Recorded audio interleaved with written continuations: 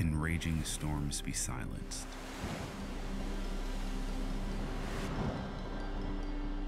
For every hurt and anxious thought, grief and isolation, freedom, healing, purpose, a way in the wilderness, streams in the wasteland. Are there miracles even in the impossible? Morning. This morning I felt like I was slain in the spirit. I had a hard time waking up while the rain was falling, But it's good to be here, and look at the person beside you and say, I'm glad you woke up. May fear of the Lord pag nagising. Okay, but I can relate to some people na I'd rather lie down an additional hour or 2 hours since it's Sunday. But glad to see all of you here in our morning service. And if this is your first time, we've been going through a series called Even in the Impossible. And the theme of this series is pinag-uusapan po natin yung miracles ni Jesus. Not all, but some major miracles of Christ that He performed in the gospel.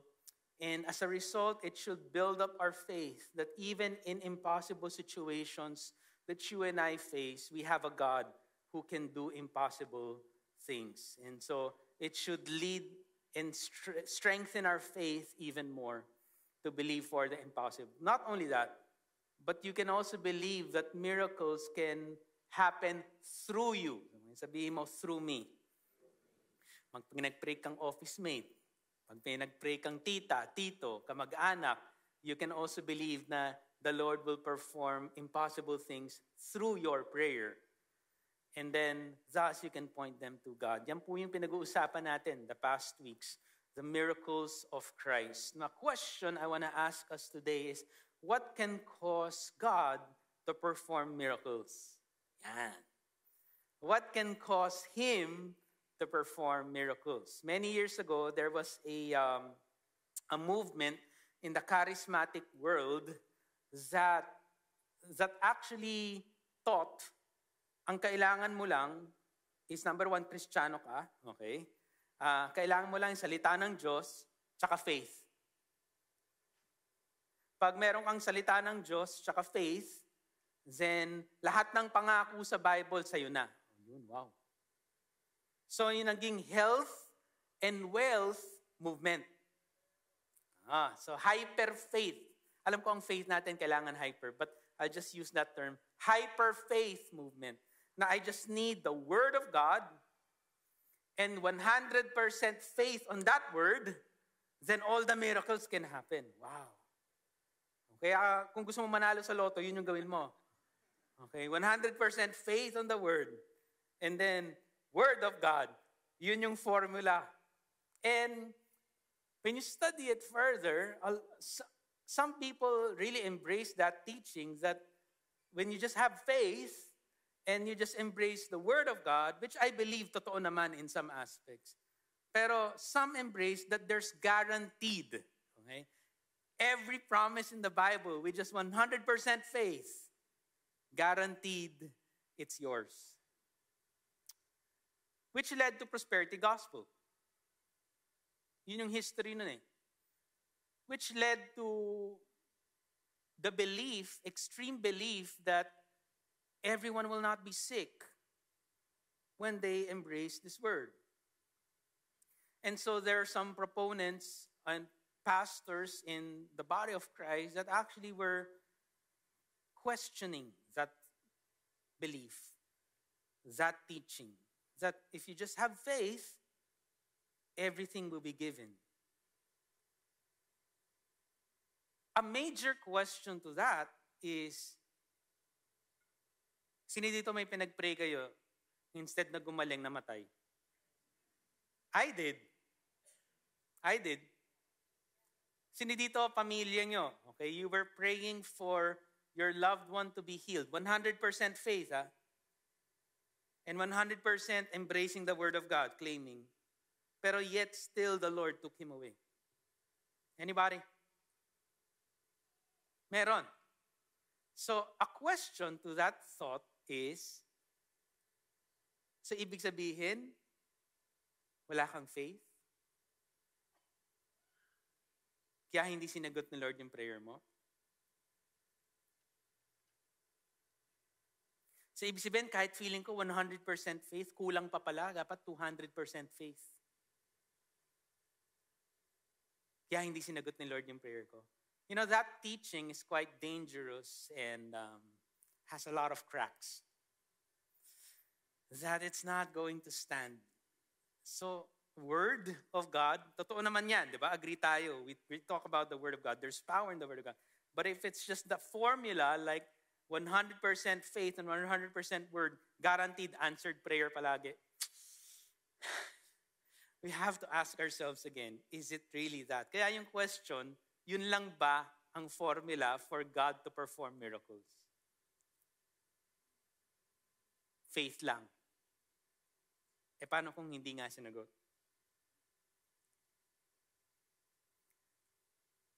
We're going to answer this question looking at a passage of what other things can cause God to perform miracles. What are some things that can cause God to perform miracles if it's not just our faith?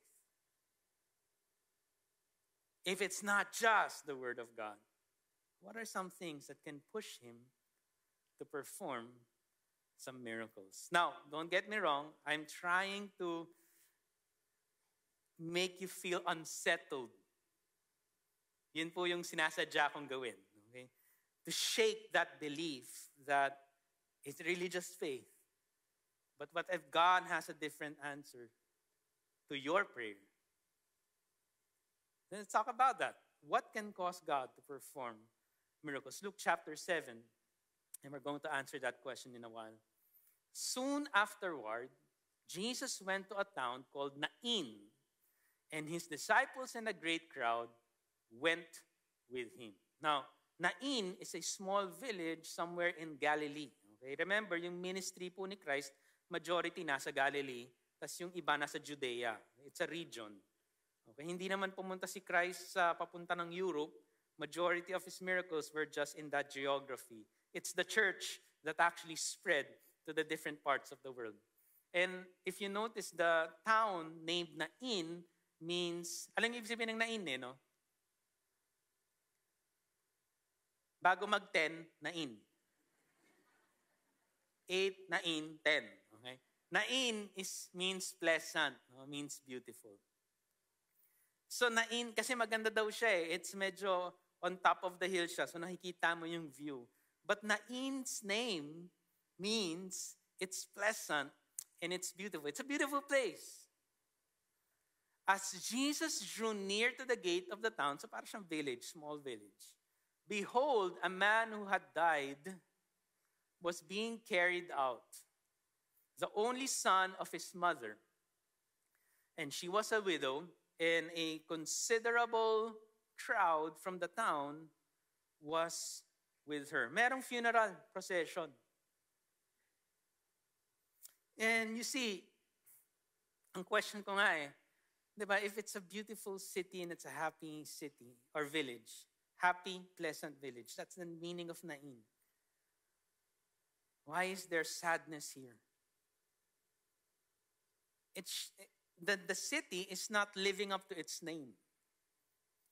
If it's a beautiful town and a pleasant town, why is there crying and grieving? And that's what Jesus saw. Pag tinignan mo po yung verse dito, no, medyo maraming text lang. The widow.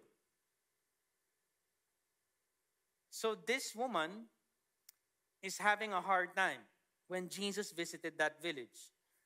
Maybe the majority of the town had a funeral procession. Imagine with me, no, habang nagsalita ako, yung, di ba, ginagawa natin yon, yung pupunta tayo, pag sa Guadalupe, doon ako dumadaan Minsan, hindi naman karga-karga yung coffin, may car naman, but the relatives and the loved ones are walking. So imagine that scene when Jesus entered that village, meron pong funeral procession that's taking place. And there's grieving, and there's sadness, and then you start seeing the dilemma of the widow. Siyempre, pag widow, ano ba ibig sabihin ng widow? Ayan, widow. No? Yung pag sinabi mong widow, yung mga iba hindi nakuha, nakaganon pa rin. Yung widow, namatayan ka na, correct? Namatayan ka na ng husband. Pero yung dilemma ng widow was that she also lost her only son.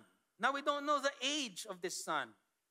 So, yung dinadalang kabaong, yung anak ng widow, namatayan na nga ng asawa yung widow, namatayan pa ng anak. Only son. So, you see the dilemma of the widow. If you're the widow, sige, mag-ano tayo, try to put your place in the widow's shoes. You're marching towards the gate of your village. What will you think? What will you feel? We don't know how recent namatay yung husband niya. How will you feel? Death is just around the corner. Siguro if I'm the widow, I'll try to pour out my heart, diba? I'll invite one of my neighbors. Sis, ano ba naman to si kamatayan? Parang trip ako palagi. Last year, I did a memorial service. Sometime here, July also. July 2022. And then when I went to the wake,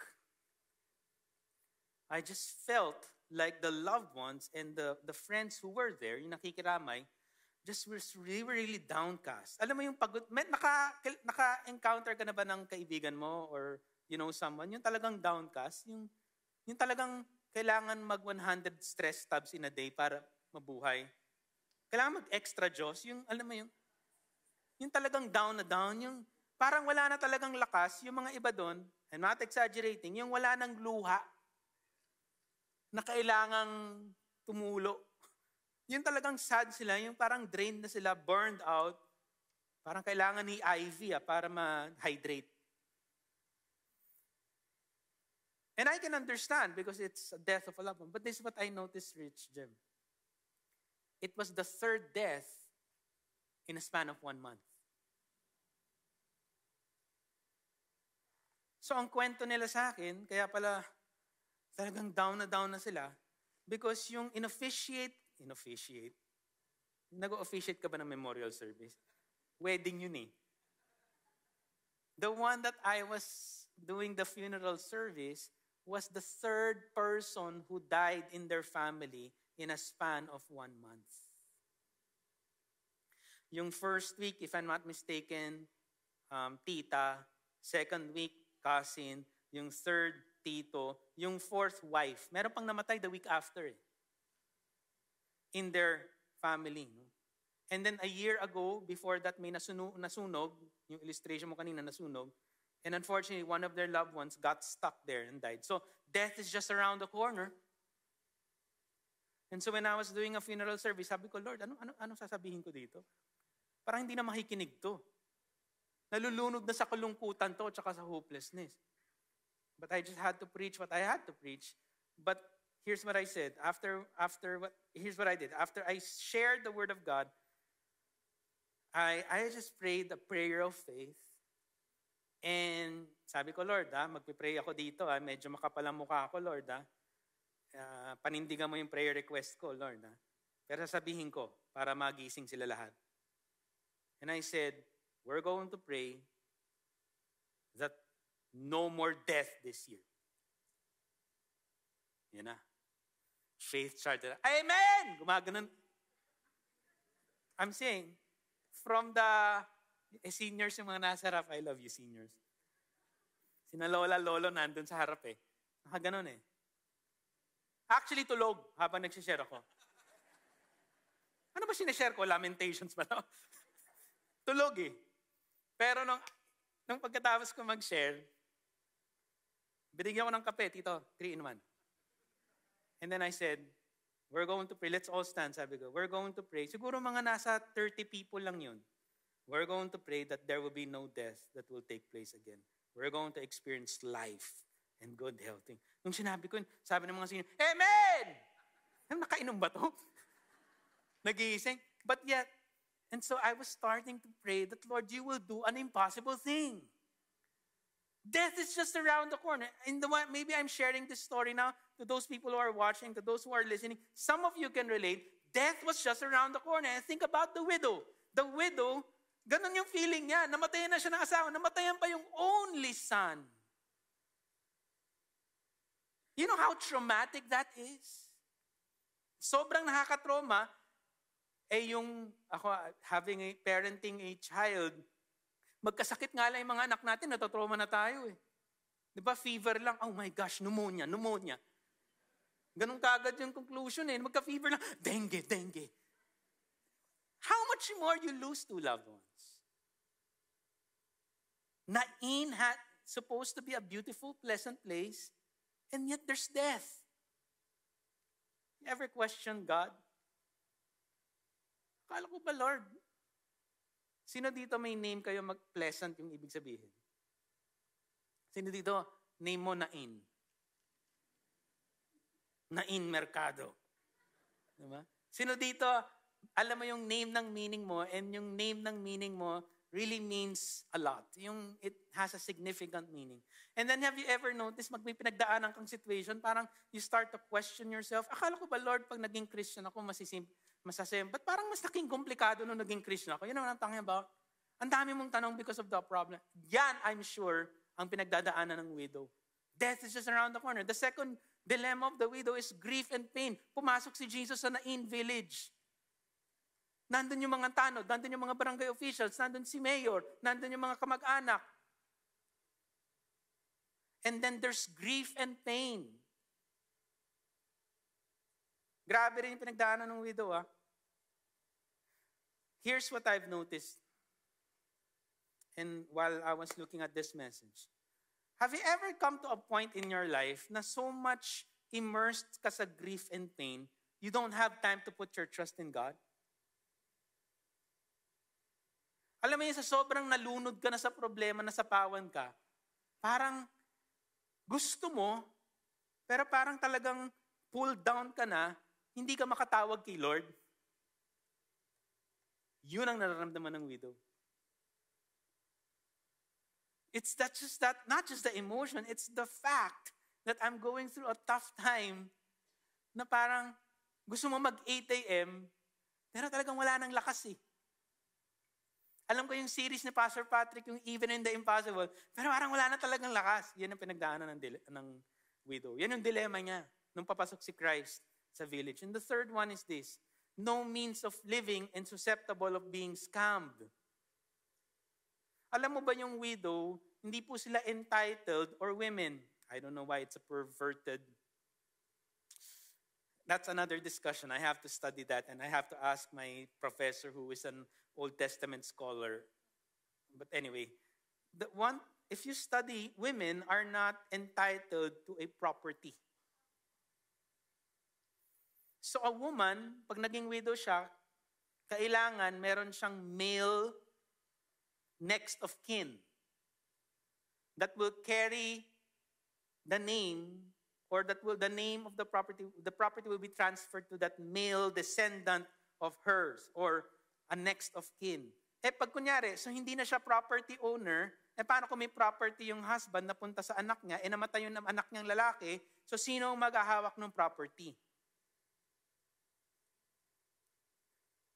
That's why, ang problema dyan, kung merong estate yung inheritance, yung property na ipapamana mo. So kung namatay yung anak, or let's say, bago namatay yung husband, usually ang ginagawa doon is mag-hire sila ng lawyer or scribe. Yung scribe, tutulungan yung husband to make sure the transition takes effect, na yung property matatransfer ng maayos. Para yung widow, meron siyang property kahit it's not under her name, under the name of her next of kin, or descendant, male descendant, or the next of kin of the husband. Yun ang problema. Ngayon, sa mundo ni Jesus, maraming corrupt na lawyer tsaka na scribe. I'm not saying all lawyers are corrupt. I'm just saying there are lawyers who were so corrupt that they'll make a way na instead of making sure the property is transferred to the widow or to the next of kin of the widow of the husband, they started acquiring the properties for themselves. And then the widow is scammed. Wala na siyang property.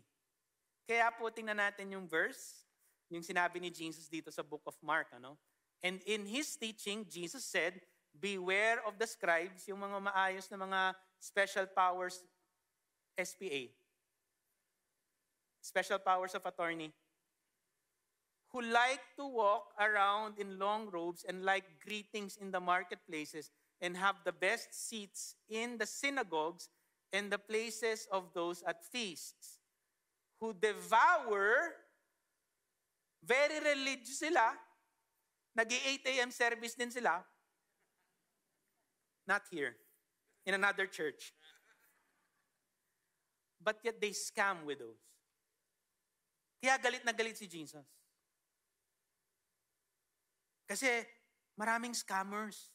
Akala natin ngayon lang yung scammers. Maraming scammers dyan na religious pa. Di ba na nagli-lift ang hands pa, nag-worship pa, nag-small group pa, patay tayo dyan.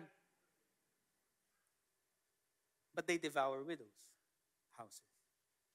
Yan yung sinasabi ni Jesus. Ano sabi ni Jesus? They will receive the greater condemnation. Grabe yung dilemma ng widow. Death, the grief and pain of losing two of your loved ones, and the susceptibility of being scammed and no means of. Who will support the widow? That's why it makes sense sa New Testament pala. Ano sinasabi sa mga ibang passages sa New Testament? Take care of the widows. Take care of the orphans, yung mga walang magulang, take care of the widows. Kasi they have no means of support. Thank God our world gradually changed. Widows and women now can work and support themselves. But here's the thing. Christ sees and is mindful of the marginalized.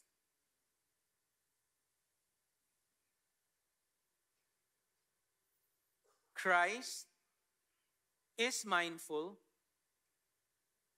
of those people who are marginalized. And that's the kind of God we serve. Let's look at what's next, what's happening here. So they were marching towards the gate and they're about to bury the widow's son. And when the Lord saw, out of the maybe hundreds of people who were there, the Lord saw the one who was in pain. He had compassion on her. Ano po ba ibig sabihin ng compassion pag dinefine po natin? And compassion means, sorry, medyo graphic, to be moved within your bowels. Alam niyo yung bowels, di ba? A, E, I, O, U. Bowels. Yung to be moved within you. Yung hindi mo alam mo yung sobrang naawa ka, it affected you internally. It's a language that the Greek is showing here that you can't help but do something. It's moving something within you. That's compassion eh. And makita ni Jesus, the one who was in pain, the widow, who just lost two loved ones. Iyak na yan. Baka nga wala nang maiyak yan eh. The Lord saw in the midst of 100 people, approximately in the crowd, Jesus sees that woman who was in pain. Let me tell you this. You come here, when you worship God, Christ sees you. And He sees your pain. He sees my pain. And He validates that. And that's the kind of God we serve. Ano na ba ang world population natin ngayon? 7? 7.5. Counting 8, pa-8 na ba? In the billions of people in the world, God sees who's in pain. What did Jesus say? He saw, he had compassion, and he said to her, do not weep. Alam mo yung sabihin ng do not weep?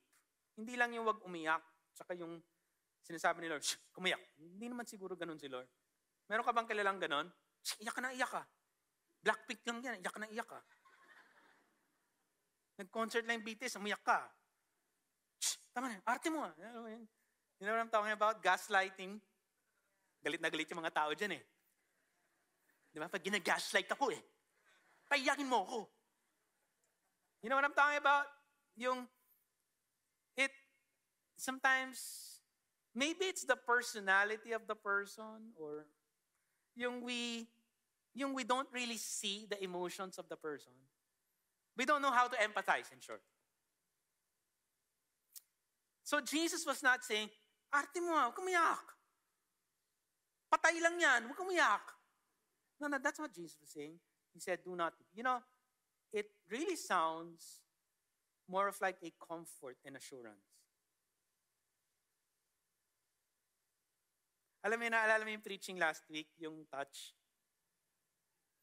Yung Jesus touched the leper and said, I'm willing.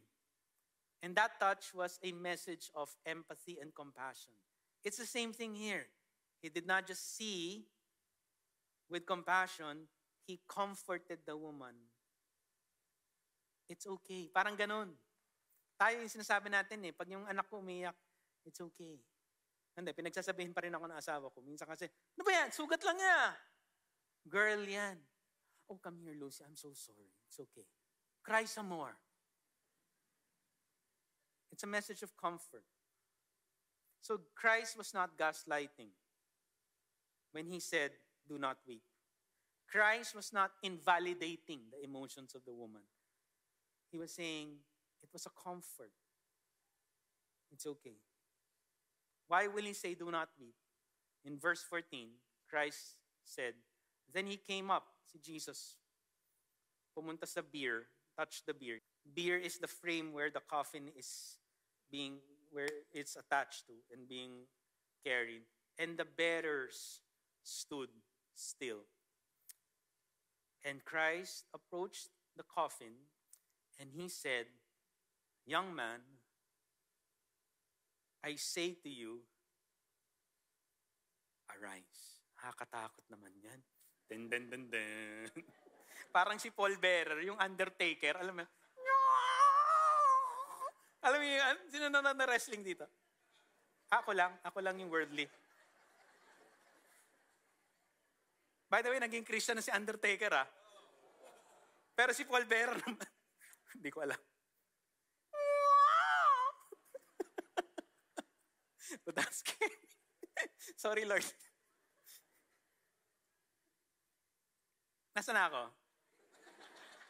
Ayun, sabi niya, arise. Grabe naman si Lord. And the dead man sat up. Wow. Si Dr. Luke yan, So medyo detailed siya. And began to speak. And Jesus gave him to his mother. No matter how scary and freaky it is, Jesus performs a miracle to raise the dead person to life.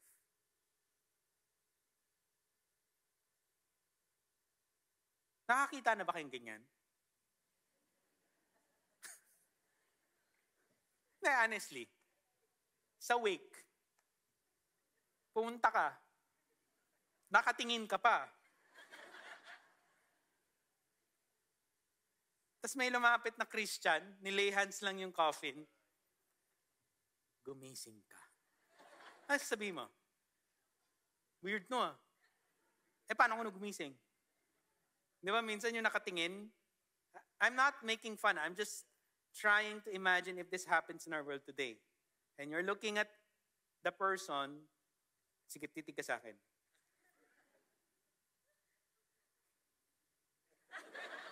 how will you react? Eh, ganun yung nangyari. But it's an impossible miracle, isn't it? It is an unbelievable miracle. Christ raised a dead person to life. To be honest, I would love to see this. Would I like the miracle be performed through me? Sige. But to be honest, I would like to see this miracle take place even in our world today. Because at the end of the day, it would point others to Jesus. This is an impossible miracle. As much as feeding the 5,000 is. This one also is a powerful miracle that Christ overcame death. That he is truly life and the resurrection. We're not serving a dead God.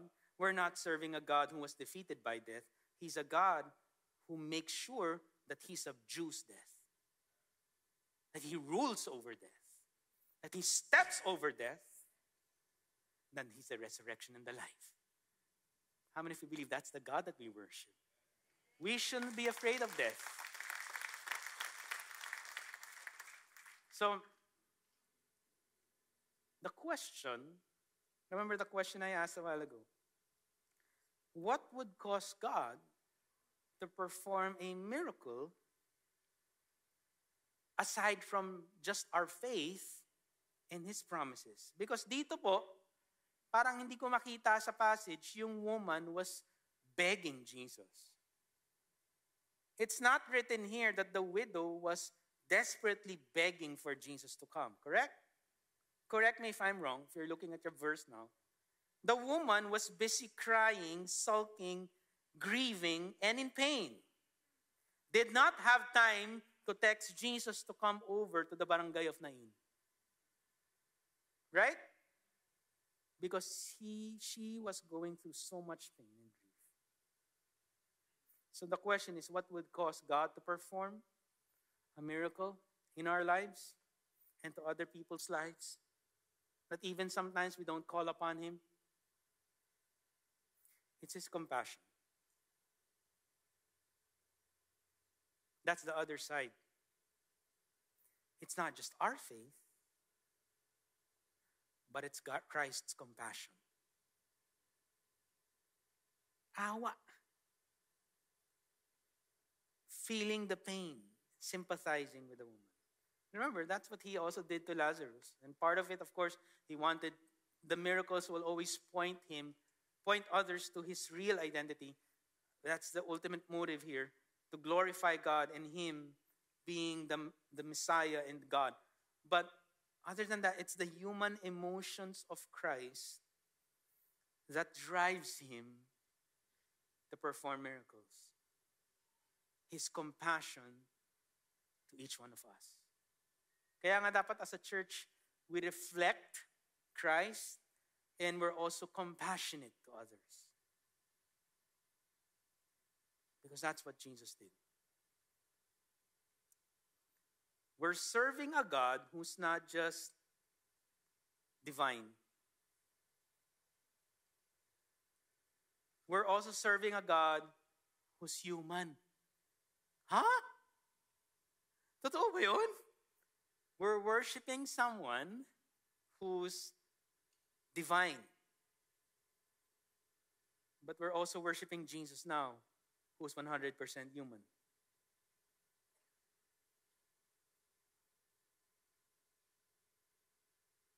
Now, are we saying if you remove the humanity, Christ is not sympathetic? No. It's really in His character that 100% God, 100% man, there's just a 100% love towards humanity and empathy towards mankind. That's why He performed this miracle. Think about it. The dilemma of the woman, death was just around the corner. Grief and pain, and then no means of living. But because of Christ's compassion, He steps into the picture, and then he makes death, flips it to life. And then because of what Christ has done, he turned mourning into dancing. He turned grief and pain into joy and hope. And then because of what Christ has done, now the young son is alive again. There's provision and property protection. Think about what Christ has done here, ladies and gentlemen, to the marginalized person. He uplifts that person, turns it around for his glory and for the benefit of that woman. How many of you believe the Lord can turn around situations in your life? Amen? Because he's a compassionate God. It's really not just your faith. It's really not just my faith. At the end of the day, it's dependent on his character and what kind of a God he is. His nature of being an empathetic God. And is more than enough to perform a miracle. Remember the family? Siguro naman maalala mo pa yung kinwento ko, yung 4 deaths. Hindi, kailan yun? Nakinwento ko kanina eh. Ikaw naman oh.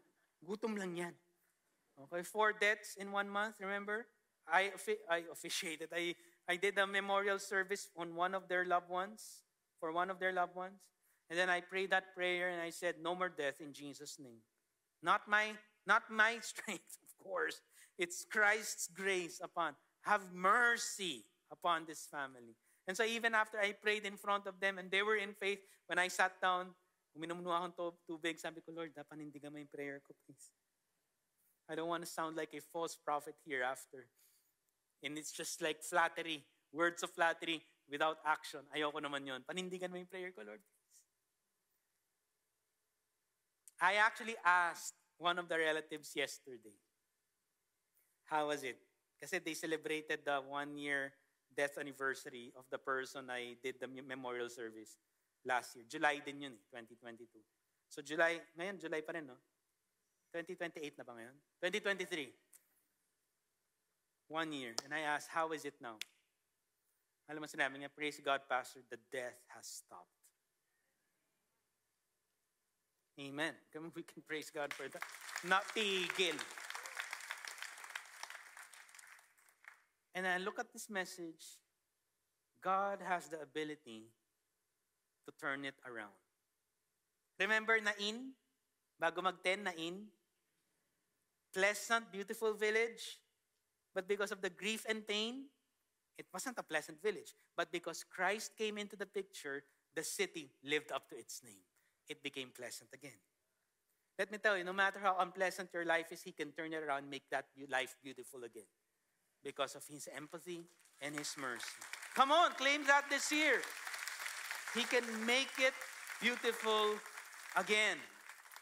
In one of our couple's small group, patapos na ako. Love, patapos na ako. Yung asawa ko sabihin niya, overtime ulit ako. Strict. One of our couples, 2021, sa small group namin yan, yung isang couple, 2021, they got married. Wow, they experienced the provision of God. 2021. Lockdown yun, ba? So, they got married. And then after a few months, they conceived. Myla, they conceived. And they were excited. We were excited for them. And then they found out within those first 3 months, may trisomy. May chromosomal issue yung baby. Trisomy, oo. And so there were complications. It's not, they won't live long with that condition. But anyway, they were in faith. Months after, and then she gave birth prematurely. And then the doctors were already saying, it's not gonna last. So 2022 last year, when she gave birth, they gave birth. Ang nangyari nga, they were in the hospital, NICU, ICU for almost 2 months, and then the baby passed away. And it was a sad moment for us. We were grieving, we were in pain. We tried everything we could. We'll just listen to them all the time and just be there. Namatay din yung baby July 2022 eh. last year. Grabe yung July 2022. There's something there. It's grief and pain, unpleasant, the opposite of nain. And traumatic for them. Kasi sinasabi ng doctors na baka meron talagang genetic incompatibility kayong dalawa, have yourselves checked.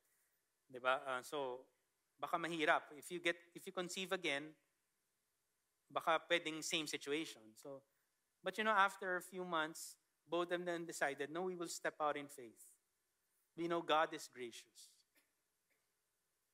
And so that's what they did. Whether trisomy again or chromosomal issues, genetic compatibility, they don't care. If the Lord grants them that, then they will accept the lot of God that the Lord has for them.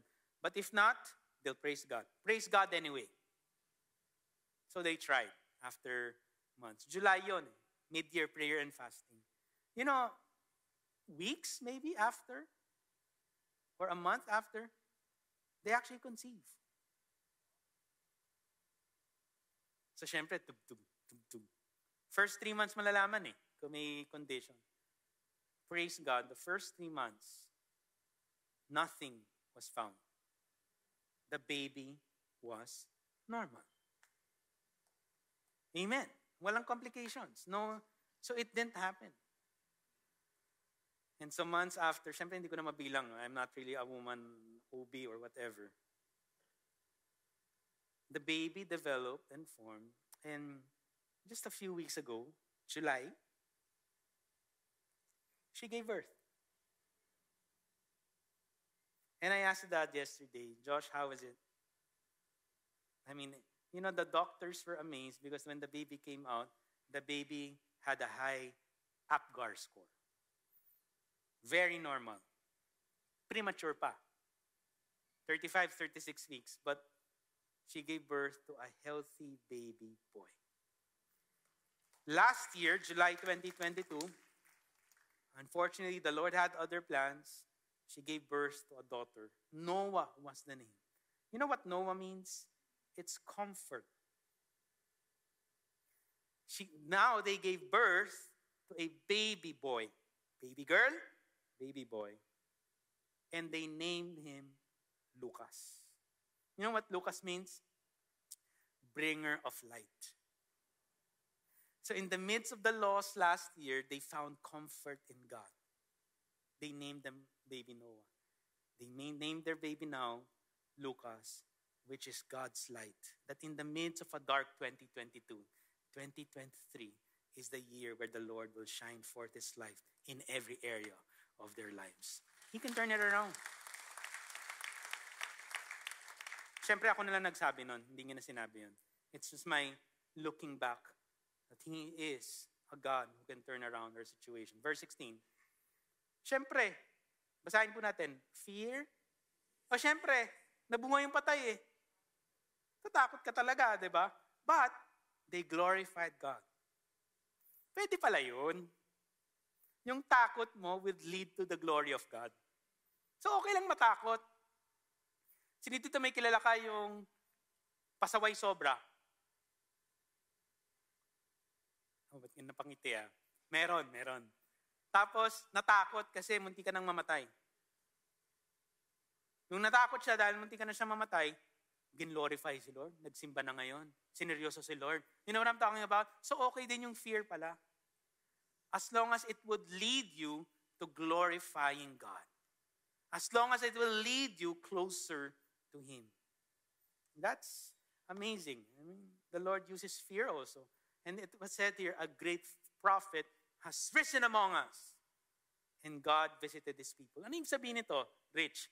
A great prophet has risen among us. Babalik tayo thousands of years back. Kung ano yung clamor ng mga Israelites. Sa Deuteronomy chapter 34. Nung namatay si Moses, kasi si Moses was a great prophet, correct? Babalik tayo, rewind thousands of years after. Nung namatay si Moses, great prophet. He died. Tingnan natin si Deuteronomy 34. And there has not arisen a prophet since in Israel like Moses, whom the Lord knew face to face, none like him for all the signs and the wonders that the Lord sent him to do in the land of Egypt, to Pharaoh, and to all his servants, and to all his land. Yung commentator ng author, yung comment ng author after writing Deuteronomy is, alam mo, wala nang Moses, no? Kailan kaya darating yun? That would lead the Israelite nation to God. Si Moses kasi ginawa yun eh. Yun yung parang sinasabi ng author, yung writer. Wala na. Wala nang pumalit kay Moses. Pinakamalapit si Elijah. Pero wala na, no? Alam mo yung may side comment yung mga scribes. Hindi yung scribes na lawyers, yung nagsusulat. Yun yung comment niya dito, after Deuteronomy. But let me tell you, Christ came. 1,000 plus, 300 plus years after, hopefully my timeline is correct, a great prophet has come again. And that's the person of Jesus Christ. To lead his people back, not from the slavery of Egypt, but the slavery of sin. And to bring all of us back to God. You know, and for all the mighty power and all the great deeds of terror that Moses did in the sight of Israel. That's Jesus. Pentateuch, alam mo ba yung Penta? First 5 books. Pentateuch points to Jesus. It's actually yung clamor ng Old Testament. Kailan ka darating? Ayun na, dumating na. Christ. He's the great prophet that has risen among us. And this report about him spread through the whole Judea and all the surrounding country. Old Testament points to Jesus. Now this is it. This is it. He has come. And when he has come, how many of you believe he can turn things he can turn things around in our lives? Amen? He can make the ugly beautiful again. An ugly na into a pleasant, beautiful place because of that wonderful miracle. Let's all stand today. It's his compassion that causes him to perform miracles. I want to pray for 2 things today. I want to pray for, number 1 is, you have any loved one here who's at the point of dying? And you're believing God for healing? Anybody? Can you raise your hands if you're believing for a loved one who's yung nabigyan na ng taning ng doctor? Yeah, I see those hands. And we're a church community here. We're going to pray for that. If you have a loved one or you know someone who's maybe you, at the point of dying, may taning na. How many of you believe the Lord can turn it around and the Lord can extend that person's life? And so we're going to take a step of faith today, brothers and sisters. Nothing is impossible with God. He can turn things around. And he can heal. Lift both your hands if that's you. Or you have a loved one. Lord, we're committing our loved ones to you. Can you blurt out that name or maybe silently? Just say the name of the person. In Jesus' name, you will perform a miracle. Sickness, that disease will not kill him. And we're commanding that disease and sickness to be gone in his body. Even to some of us, Lord, our loved ones who don't know you yet, Lord, you are the great prophet that has arisen among us, and you would do that sign and wonder that will point him to you. So, Lord, in the name of Jesus, let there be an extension of life.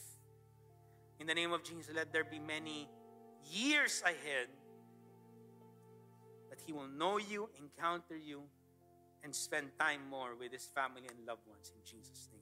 Nothing is impossible with you, Lord. We're taking a step of faith here, and we're just merely claiming the promise of healing that is available for each one of us, Lord. So I'm believing, Lord, for healing and a second life in Jesus' name. In fact, I've sensed that maybe some of us need to visit him or her in the house. Some of you need to take that step of faith as well. You visit that person and loved one in the house, and start praying. It doesn't have to be a flowery, highfalutin prayer. You just need to be there, lay your hands on that person, and believe in Jesus' name that healing can come. Amen? We're going to be in faith. Miracles for you and miracles through you. And once you pray, let the Lord's will be done. Let His will be done as you take a step of faith. If some of you here today, you're just like in a dilemma of a widow. This year, July na eh. So mid-year na, no? And it's really not been it's been a tough year for you. It's been a year of trauma. It's been a year of pain. It's been a year of grief. The first 6 months of this 2023. And you're believing God to make the ugly pleasant. You're believing to make this year a beautiful, pleasant year still for the next coming 6 months. You're believing God to turn it around. Just lift your hands. I'll pray for us. Father God, turn it around in the name of Jesus. You are a turnaround specialist. You can make something ugly into something beautiful that will benefit us and ultimately glorify and honor you. So Lord, in Jesus' name, may you show yourself. Can you show yourself powerful to us, Lord? Can you show wonders and signs in our lives so that at the end of the day, you will be popular and famous in our family, that you will be made known to my children and to the people around us. May you turn around situations in our lives in Jesus' name. May we leave this place today and face this week with hope and faith. Because even in the impossible, you can do powerful things, Lord. And that's our prayer. We worship a powerful God because you are a compassionate, merciful God. Bless our week this week. In Jesus' name we pray. Amen. Amen. Be in faith this week. Amen. God bless you. We'll see you next week. If you need prayers, we'll be here to pray for you. See you.